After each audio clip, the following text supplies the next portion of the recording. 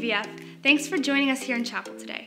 We're excited to enter into God's presence with worship and hear from His Word. This week, we'll be welcoming the Spanish Eastern DYD, Mariani Zapata, as well as Ohio DYD, Nate Ortiz.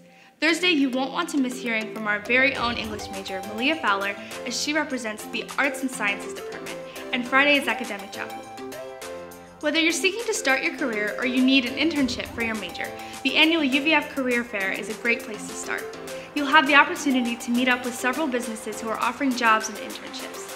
This event is on Thursday in Heritage Hall from 11 a.m. to 2 p.m. It won't hurt to look nice and have your resume or portfolio on hand, so come prepared. For more information or to check out current job opportunities, go to the Student Success and Career Services Center in Tucker Hall. It's not too late to sign up for the Spikeball Dorm Competition. The tournament begins this Saturday at 9 a.m. on the Plateau Field at the front of campus. Registration ends Thursday, so talk to your RA to claim your spot or mark your calendars to watch this awesome event with your friends. The final performances of Curtain Call's spring production of All I Really Need to Know I Learned by Being in a Bad Murder Mystery are Saturday at 7 p.m. and Sunday at 2:30 p.m. in Crumple's Theater. Come out for a time of laughter and entertainment, and we'll see you there. Every 2 seconds, someone in the U.S. needs blood, and on April 5th, you have the chance to be a part of helping this great cause. Our campus is hosting our annual blood drive from 1 to 6 p.m. in the Capisi Gym. All students are encouraged to donate. You can make an appointment by going to redcrossblood.org and using the sponsor code UVF.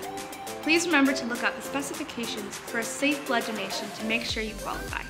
This semester is officially winding down, and it's time to prepare for next year. Contact the Financial Services Office to make an appointment with your counselor to finalize your financial plan for the 18-19 school year.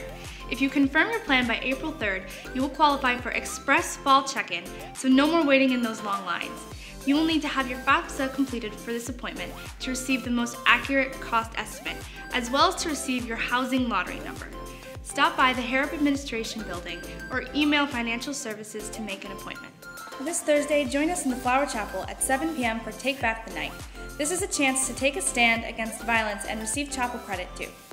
Remember, you can rewatch this video on our YouTube channel or check it out in our weekly email. Have a fantastic week, everyone.